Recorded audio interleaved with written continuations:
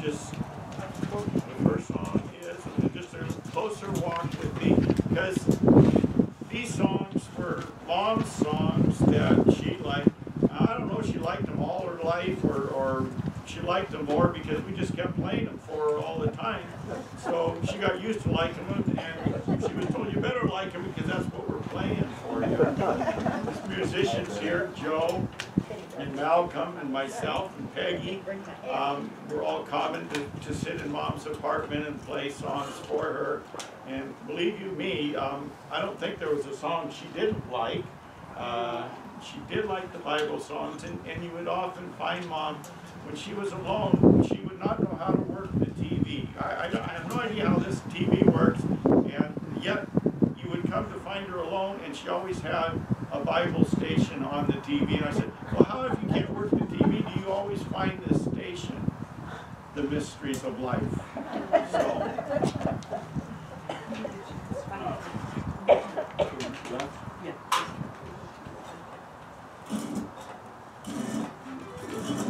She's cooking in the sand. We're going to do the tighten up here.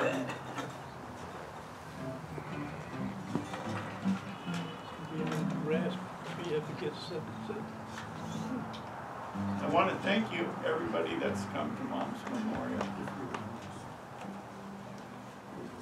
She sure enjoyed this church. Her and Dad.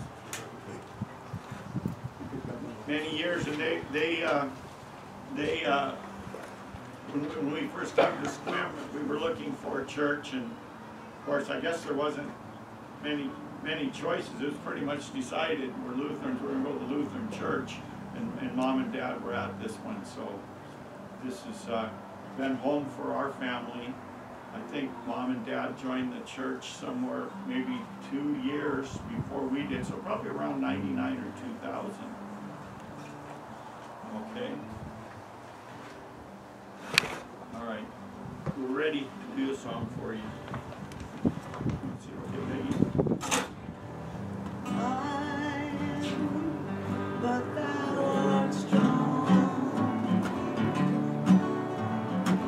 Jesus, keep me from all wrong. I'll be satisfied as long as I walk. Let me walk close to thee. Just a closer walk with thee. Friend in Jesus is my plea. Daily walking close to thee. Let it be, dear Lord, let it be.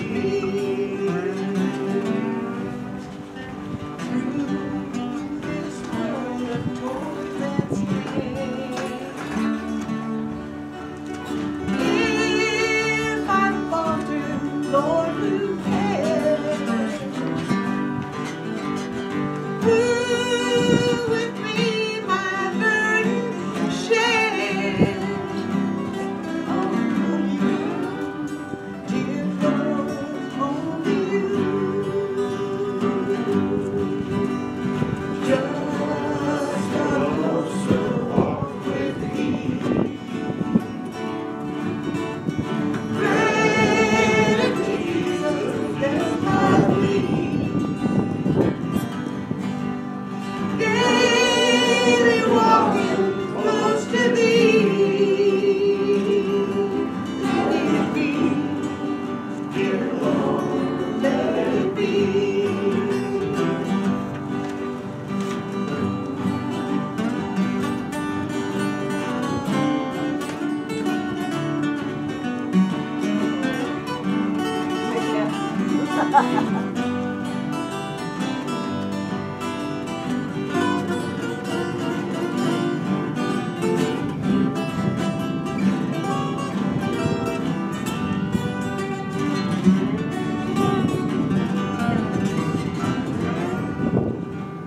When my evil life is over,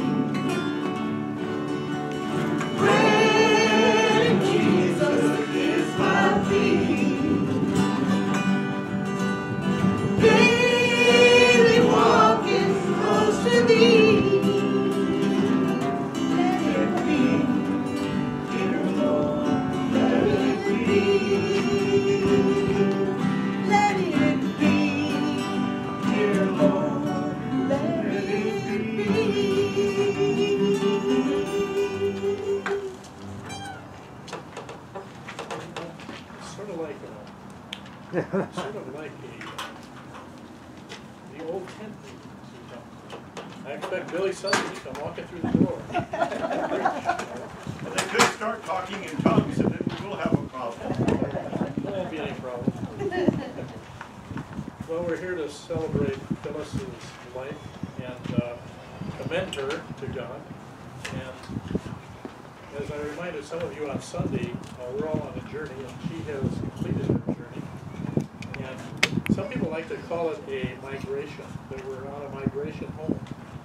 And so I just want to start with this this poem that really talks about what we do as migrants in this life, going from birth to the end of life. And this is by David White, one of my favorite poets. And it has the metaphor of watching geese fly over. Watching the geese go south, I find even in silence and even in stillness, and even in my home alone, without a thought or a movement, I am part of a great migration that will take me to another place. And though all things I love may pass away, and a great family of things and people I have made around me will see me no more, I feel them living in me, like a great gathering, reach to reach a greater home. When one thing dies, all things die together and must live again in a different way.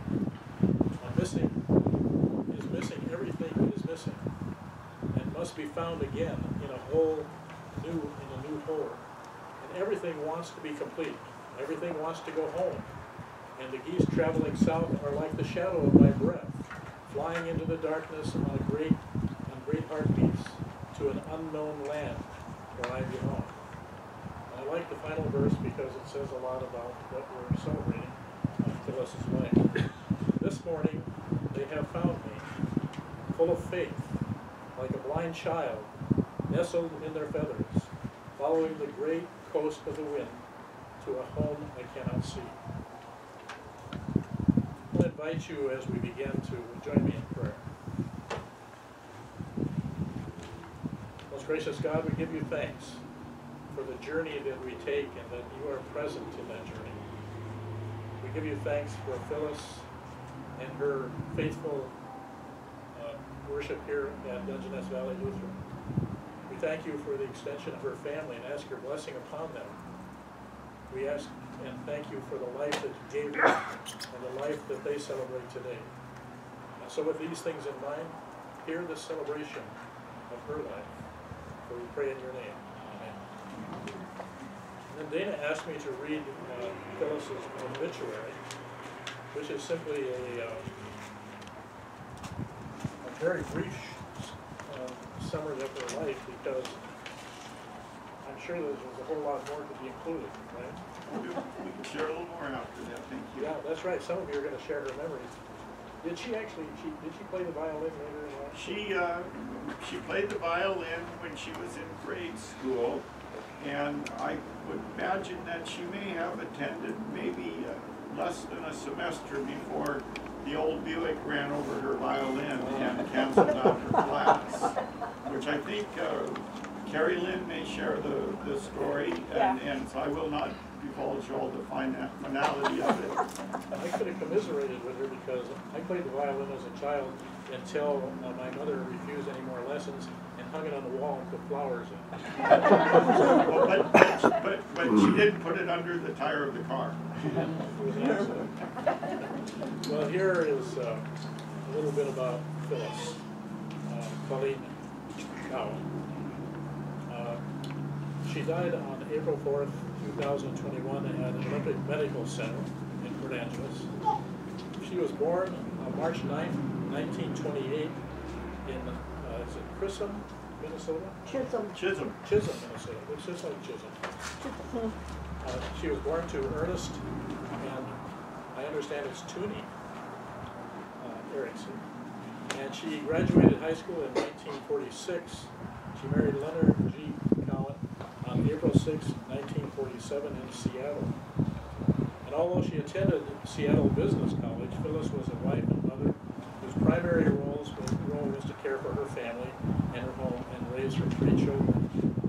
In 1999, she, along with her husband, Leonard, moved to Sequim, Washington, and as Dana said, joined the Dungeness Valley Lutheran Church. Phyllis was a master sewer and quilter. She also enjoyed painting and drawing as a hobby. As a young girl, she played the violin. She was a member of the Eastern Star, Chapter 112, where she received the designation of Worthy Matron twice.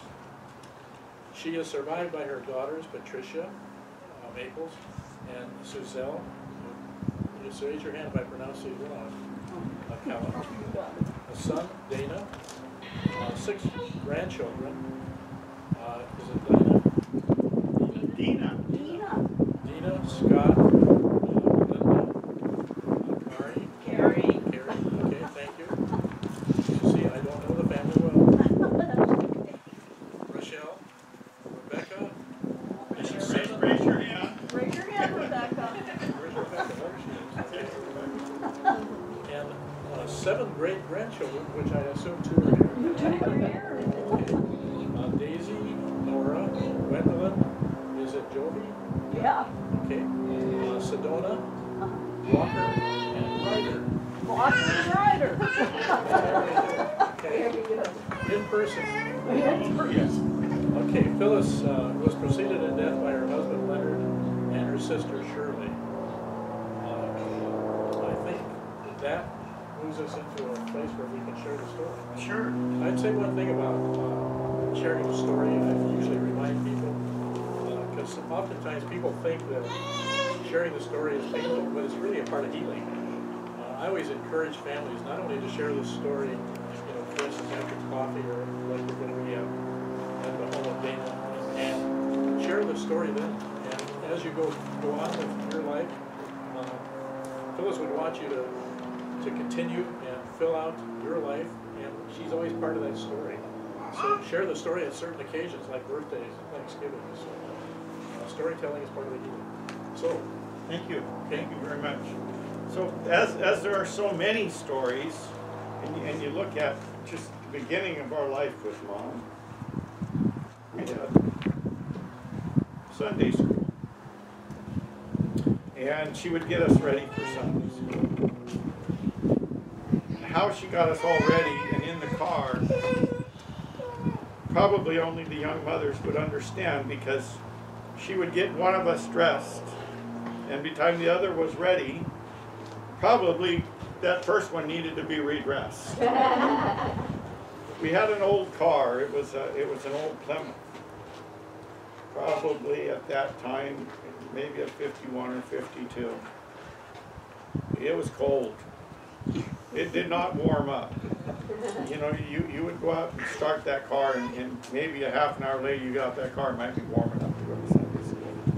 But she brought us up in the church, and the church was a place that we really enjoyed. It was fun to go to Sunday school. I don't know if Sunday schools are that way anymore, but I can say that all of us as kids were mostly excited to go as you stood in your classroom and you did projects and stuff to get to learn about Jesus. Mom was a Sunday school teacher. She sang in the choir. Dad sang in the choir. Of course, We church. sang in the choir too. Did you? Yeah, I was in the choir, little kids choir. Well, I don't remember. I don't Most know. things that I got into, I got kicked out of. But I think that maybe I did sometime there in the choir, or at least I was usually told that I was hall monitor, which was a really prestigious job to be a hall monitor. But as we grew in our faith, Mom, she grew in the organization known as the Eastern Star. And the Eastern Star it's hard to really totally describe it, other than chairs, and you're giving.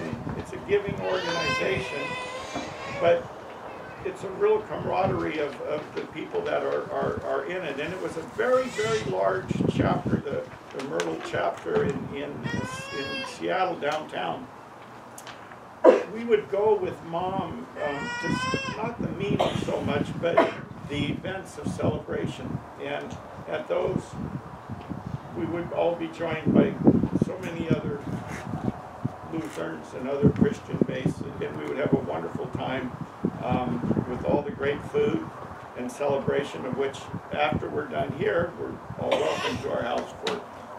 It's not going to be a smorgasbord, but it will be food and enjoyment and celebration together. So I welcome anyone else that would like to say something that's ready. Yeah. Patricia? Yeah.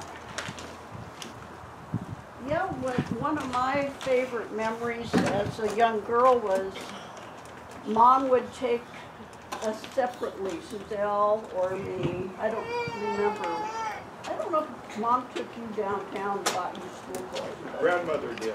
Oh. So we go downtown Seattle, we go to the Bon Marché, and we go up to the fabric area because she sewed all our clothes. So we got to pick out the patterns and the fabric, and then she would make our clothes, and then she'd take us all to lunch, or take us one by one to lunch. We'd go have lunch, and that was a special memory. And one of my other memories is coming home from school. I had a best friend, Sharon. We'd come home to school, to our house, stop at our house first, because we wanted to watch Dark Shadows. And Mom sat with us and watched Dark Shadows. Well, then later on in life, Sharon got married. And Mom was making wedding cakes at that time. And Sharon's wedding was about 3 blocks away. And she made this cake, and we had to get the wagon. We hauled the cake on the wagon to Sharon's wedding. A very wobbly wagon and a three-story cake assembled. And I was in Job's Daughters, which is kind of like Eastern Star, and I went through the different chairs and became honored queen, and Mom was the guardian of Job's Daughters, and Dad was very active in it too. And she made my formals for installation, for prom. She made my wedding dress, my bridesmaids' dresses, my cake. She was just She was Mom an was exceptional She seamstress. was great. She also made all your Barbie doll clothes. And my Barbie doll clothes, yes, and I still have my And Barbie. she made my Barbie doll Doll clothes too, clothes, and I have been making Barbie doll clothes because of her. I mean, she was my best friend, and she left us on Easter Sunday, and she married our father on an Easter Sunday. Oh, so that was, and she loved Easter. She made Suzelle and I our dresses, and we have our little bonnets, and like Dana said, we go to Sunday school, and she's the best mom ever. That's all I can say. Thank you, Tricia. Yeah. So, as on the sewing memories, she did not sew a shirt for me, but I made my very first shirt in 1969. I think you probably know the era, so you might know kind of the material, a muslin material. Anyway, it was very nice. It had a nice deep cut, and it had 3/4 length sleeves, and it was white. It was cool. So, Carrie, You want me to read it? you tell us your story however you want to do it. Tell a story and then tell about the violin. What do you have on your memory? I'm gonna go in the shade. Come on up here with me and Go share get in the space. shade with Here the in boys shade there. And read so all can hear you because your stories are wonderful. Oh boy. Okay. Okay, so before I read this story, this is the violin story I'm going to read. Nanny would tell me about the violin often, and she wanted me to write a story so it could be hung with the violin. Wow. So I'm going to go through one of my favorite memories. When I was about 8 years old, we would go to California every once in a while. And they were living in California, and my mom would put us on a plane, and we got to go down there for 10 days or something. I don't know. I was only 8. And they were management of a condo. Well, Nanny would have to get up. I call her Nanny. She's my nanny. That's my grandma. So in the morning, it was about 5 o'clock in the morning, and she'd have to go deliver papers. And at 8 years old, and if you knew me when I grew up, talk. So I would have missed way too much stuff if I would have slept in. So I got up and remember going around with her at 5 o'clock in the morning delivering papers. And she said, "Oh, I was so happy you would keep me awake." So that was one of my good stories that I remember. And my sister Melinda wanted me to say her story since she's not here. One year for Christmas, it's kind of both of our stories, but it was pretty memorial for her too. But it was one Christmas, we were living in Newport Hills, and they came and they showed up really early in the morning. We were told to stay in bed, me and my sister, and my mom was out there doing something with Santa. And it ended up where Melinda got a bike that year. We both got bikes, and I don't know if it was from great-grandma or if it was from Nanny or kind of everybody, but Melinda wanted me to share that story, that it was pretty awesome for her. She really wanted a bike. All her friends had bikes, and so it was a pretty neat Christmas. And like I said, I have so many memories. I could just go on and on. Anytime I talked to her or was with her, I was the little kid that would rather drink tea with her and Dee than play with dolls or toys or something. So I was always following her around. I think that you talked to her a lot.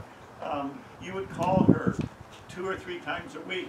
And I would go upstairs and eat and come back down an hour later and you were still talking. We could talk forever and ever and ever, and sometimes I would just, have to go because there was stuff I would have to do, but her and I never ran out of stuff to talk about.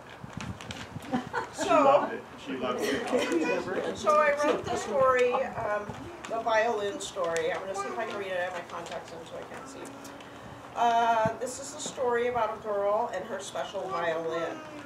This is the story of a little girl named Phyllis Erickson and her Aunt Helen's violin. Phyllis was a little girl living in Hibbing, Minnesota. She was in the 4th grade. At her school, they were able to pick an instrument to learn and play in music class. Phyllis decided she wanted to be like Aunt Helen and play the violin. Helen was an excellent violinist. Helen would sing and play traditional Finnish music on the violin over the radio broadcast in Minnesota. Helen thought this was wonderful, but Phyllis wanted to play the violin just like her. Helen gave Phyllis her special violin to use in music class, and maybe one day Phyllis would play as good as Aunt Helen. One day Phyllis and the other school children were playing outside while waiting for the school bus. All the children, including Phyllis, had set their belongings in the driveway so that they could play. Including in their belongings was Aunt Helen's special violin. While the children were playing and waiting for the school bus, one of the adults were backing their car out of the driveway. The adult must not have seen the children's belongings because they backed right over the lunches, the books, the bags, and even Aunt Helen's special violin. One of the adults hit the belongings with the car. Everything flew into the air on impact. The lunches, the books, the bags, and even the violin looked to be destroyed. The special violin was shattered into a bunch of little pieces. Everyone was surprised at what had just happened. There wasn't much that could be done now but to pick up all the little pieces. So one by one, Phyllis helped pick up all the pieces of the shattered violin. They placed all the pieces in the violin case and closed it up so Phyllis could bring it back to her Aunt Helen. Phyllis never did get in trouble for the shattered violin. There wasn't much that could be said or done. It was clearly just an accident. After the accident, Phyllis decided not to play the violin anymore, excuse me, or any other instrument. Eventually, Auntie Helen and Cousin Carol glued the violin back together. Piece by piece, they fixed the violin to almost new condition. Sorry, I don't talk in front of people a lot, so Wonderful. as I'm coughing. So the shattered violin was in excellent working condition and could even play beautiful music again. Since being, I almost need water, like right at the very end. Since being repaired, it has hung on the wall at Cousin Carol's house as a treasured keepsake of the violin's history. Now, excuse me, now Phyllis, 92 years old, has been reunited with Aunt Helen's violin. The violin now hangs beautifully on Phyllis's wall to be remembered and enjoyed. This is the fun memory of a girl and her special violin. The end. Thank you, Jerry. Sorry. Very much.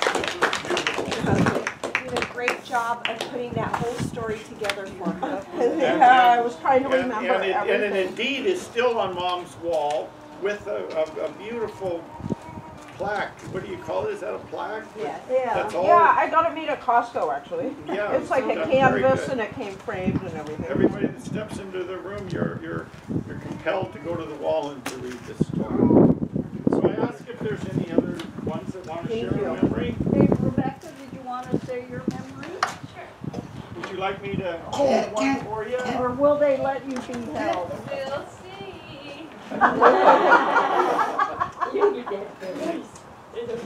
Can I hold you? Oh, Mama's going to tell us the story about Grandma. I have lots of stories, but I mean, if I wasn't sleeping at my house or in school, I was at my grandparents' house. I think my mom liked to follow wherever her parents went. So we were always by Nanny and Papa, which was great because my mom was a single mom growing up, so we just went over to Nanny and Papa's in the morning before school, after school. But I just remember Nanny would always take me to the mall with her when I was younger. I was like, this is fun, this is awesome. I get to go to the mall all the time. We would pick out chocolate-covered gummy bears. And we'd, sometimes take the city bus, and then sometimes we would take her white, what was it, Chrysler, I don't know what it was. And down the road, she told me, she said, I really only took you to the mall because I couldn't remember where I parked. I always remembered. But Nanny taught me everything. I feel like I know today. I know how to sew because of her. I feel like she was the glue to our family. She kept things going. Family events, Thanksgiving, Christmas. It was always such a beautiful show that her and Papa put on. I remember when she got her hip surgery, I was over there every day helping put the lotion on, put her stocking on. She was just, as we all know, an incredible light in all of our lives. She touched everyone in just such a beautiful way. Very accepting of whoever you are. Very accepting, loved everyone. I'm just really glad she's with Papa now. I think I remember her just saying, I'm ready to go be with Papa, and whenever God wants me to go, I'm ready. So I think she's really happy now, and she's our guardian angel, and yeah, I have more stories if you ever want to hear. Thank you, Rebecca. Don't forget the Swedish creams. I make them too. Oh, yes, we have every Christmas we make this. Yeah, I do too now. Cookies. We're all filled with sugar because of her. Yes. All our recipes. Yeah, did you have something Yes. that you wish to share? So I wanted to share my Come up story. here. I'm fine Not here. very.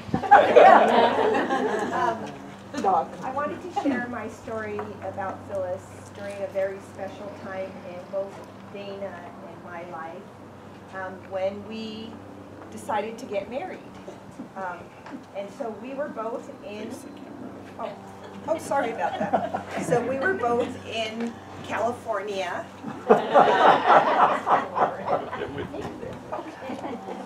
Anyhow, we were both in California, and we were going to have our wedding here in Washington.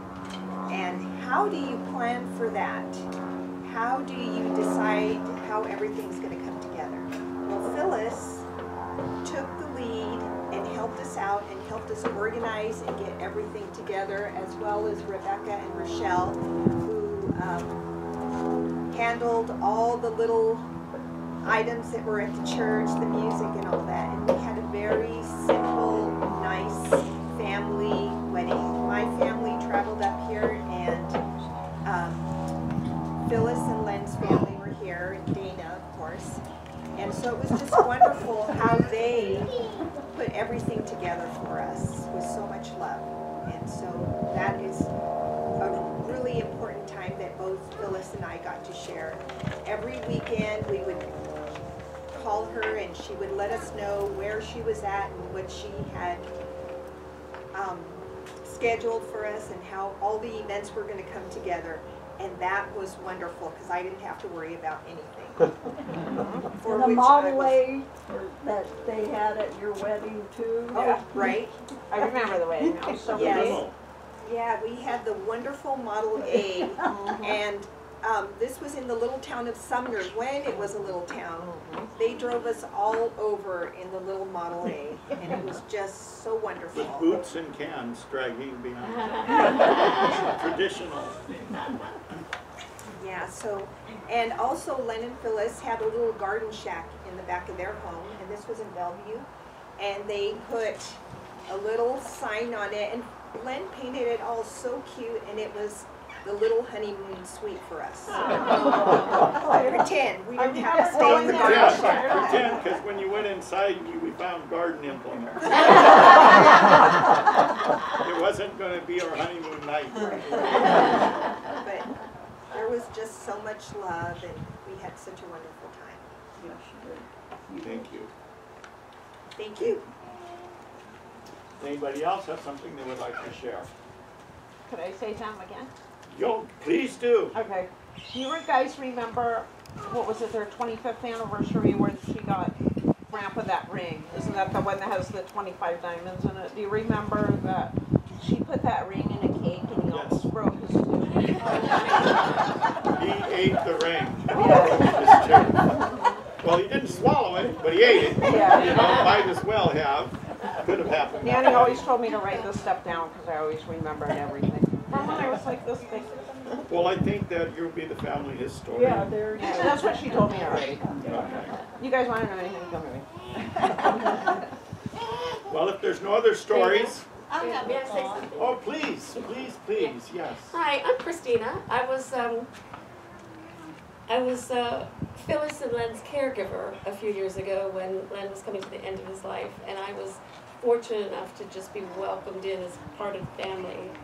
And so I don't remember whether it was every night of the week or 4 nights a week, but I was there in the evening to help them with dinner and do the dishes and get Len to bed. And then Phyllis and I would talk, and she would tell me all of these stories. I knew all of you through her stories. And she was more popular than a teenager because her phone would ring a dozen times a night while I was there for my 3 hours. And she would giggle, oh, it's another call from me. And she would go to the phone and it would be a family member or a friend or someone that just truly loved her. And I fell in love with her from listening to all of these stories. She taught me about the coffee, special drip thing, coffee all the time. I was constantly, for safety reasons, running to the stove to turn off the flame. She's like, oh no, that stays on because the water has to stay hot because you got to do the coffee. And so I went out and bought the coffee drip thing. Toddy, there we go, Toddy coffee. Too. She taught me about toddy coffee.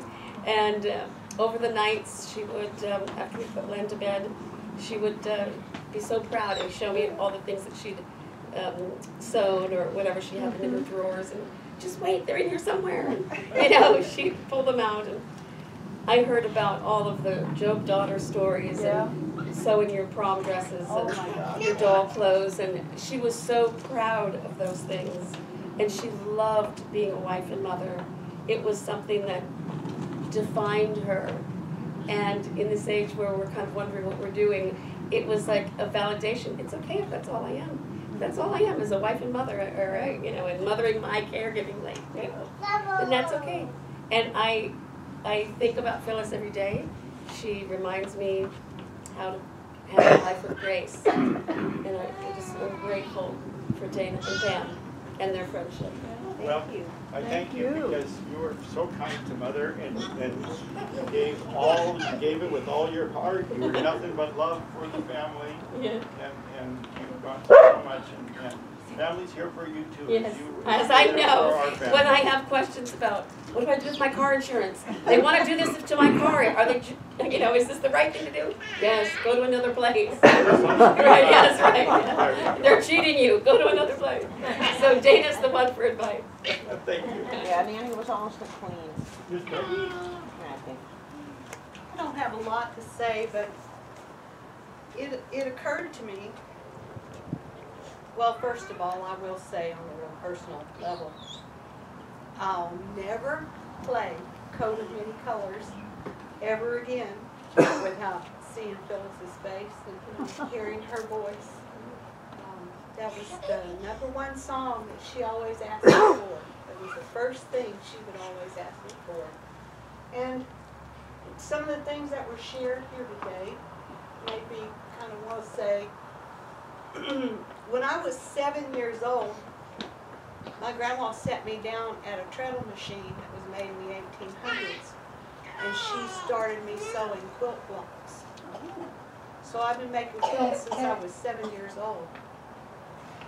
And then I met Phyllis, and I got a load of Phyllis's seamstress nests. And then I saw a couple of Phyllis's quilts. And it just occurred to me sitting here, I didn't make no more quilts after I saw Phyllis. She did them all by hand, you know? I didn't make another quilt after I got a load of Phyllis Cowan's quilts. Maybe we can ask Peggy when we're out in the garden after we moved over and we finished the internship. Maybe she'll play Coat of Many Colors for us. I might cry. We'll cry with you. We'll cry with you. We're good at that. Okay. We're all a bunch of crybabies. As long as somebody's got a paper towel or a Kleenex. Any other thoughts? I have so many, but. Words? Would you like to hear a song? All right, let's go do a song.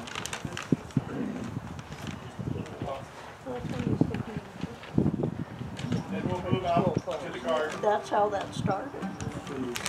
You pick a seat by yourself.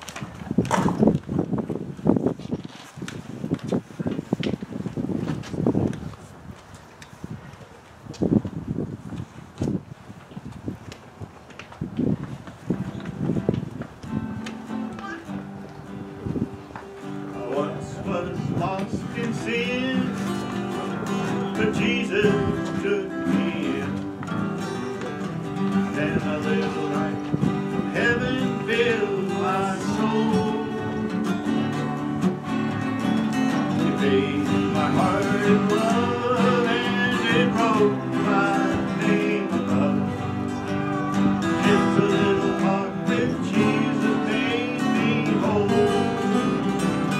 Let us have a little talk with Jesus. Let us tell him about our troubles. He will hear our faintest cry.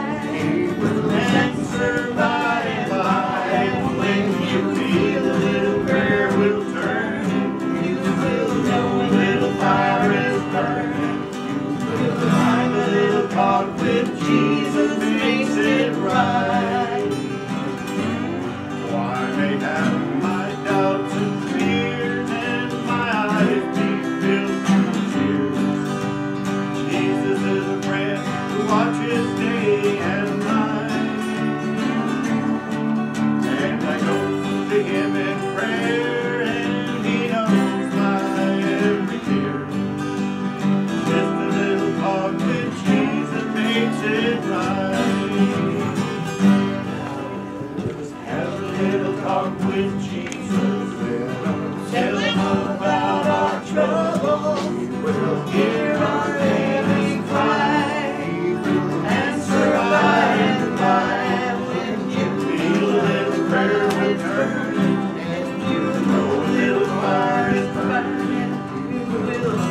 little talk with Jesus makes it right.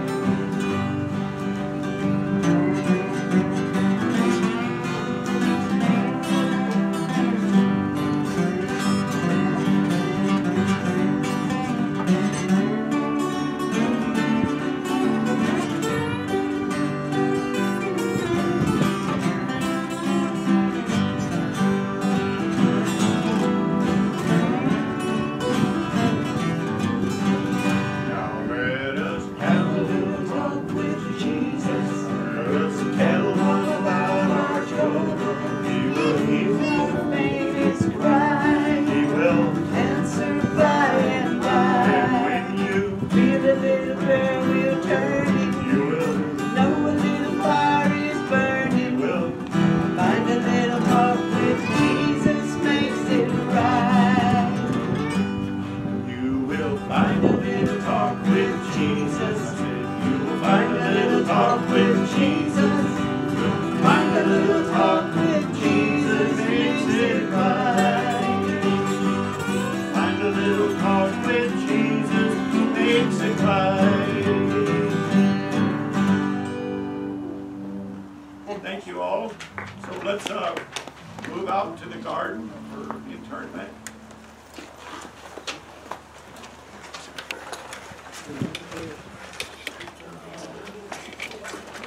Looking forward to a crowded day. I sure will. I was gonna see if I could carry this for this bill, but Oh, I got it. you got it okay?